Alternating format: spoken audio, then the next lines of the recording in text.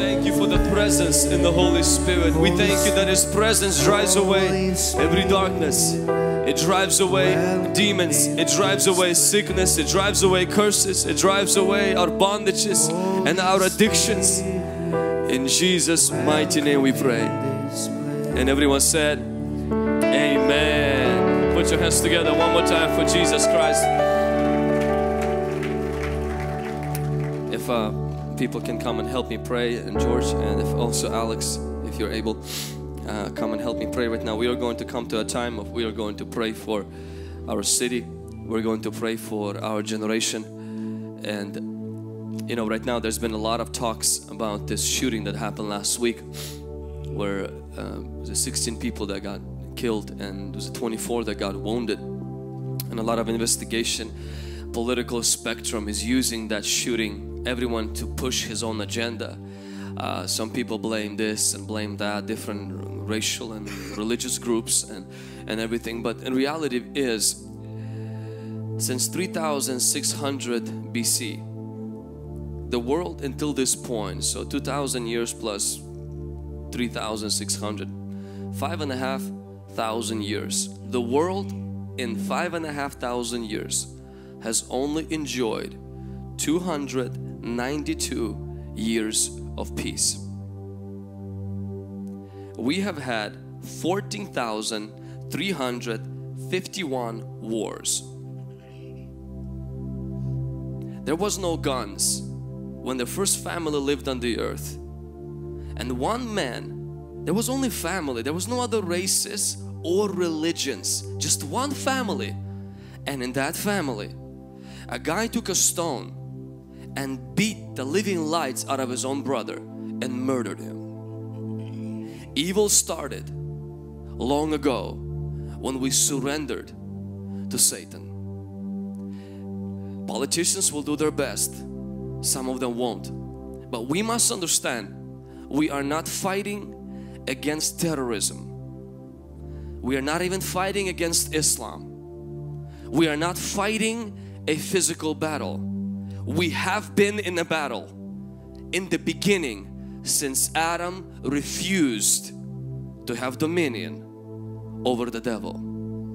He handed over his dominion to Satan, and Satan willingly took it. And because of that, 3.6 billion people have been removed out of this earth, not because of sickness, not because of death, but because they've been killed.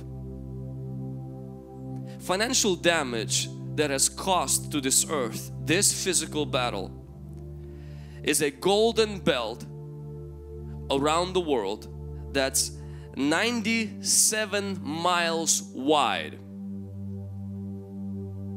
and 33 feet thick. 97 miles wide all around the earth and 33 feet thick golden belt has been wasted on a man killing another man, not on a man prospering another man, not on a man helping the poor. Our world would have been swimming in riches if we would have removed one thing out of this earth: war. But we can't. The reason why is because in the world we don't see there is a war that is thicker, stronger and bloodier. And this war is not against Islam, Nazism, fascism, communism. It's against demonic kingdom, and we are at war.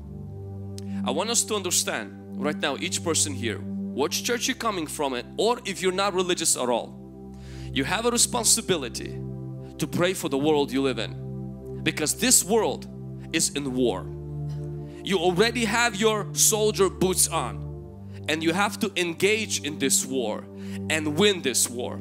If you don't win this war, the byproduct will be is our neighborhoods will no longer be safe. I got a letter this week saying that the government has issued a terrorist act insurance policy. That means if my property gets damaged by terrorist act, it will be covered, and the properties in the United States up to $100 billion. That act was completely non-existent until last week. with refugees coming from Syria to Richland, a lot of people feel uncomfortable now. Why? Because people don't recognize we are not fighting against Islam. We are not fighting against a religion. We are not fighting against even group of people. We are fighting against evil. And evil can take any shape, any form. It can use a knife. It could use a gun. It used a stone. It could use a fork. It could use anything. And we have to fight that evil, not through politics, but through prayer. Through our prayer. We have to unite together as Christians. Let the government does what government needs to do. But we need to do what only we can do. And that is we can move the hand of heaven. We can shift the spiritual atmosphere. And we can break the power of the devil. Yeah, we may not break it over the world, but we can break it over our world. We can break it over our city. We can break it over our region. We can break it over our family. We can break it over our generation. Somebody say amen. It is in your responsibility today. You are responsible for your world. Things in the spiritual world can shift. The devil can lose the ground. And our city, our region will not just be a safe place, but it will be a place of salvation. A place where people will be rescued by the power of Jesus Christ. Can somebody say amen? When our Jesus came on this earth 2,000 years ago, He never once encouraged war. He told the guys to hide the swords. He said, this won't fix the problem. He says, you'll kill the evil person, but you never can kill an evil in the person with a sword. Evil in the person is only removed by God's power and the Holy Spirit.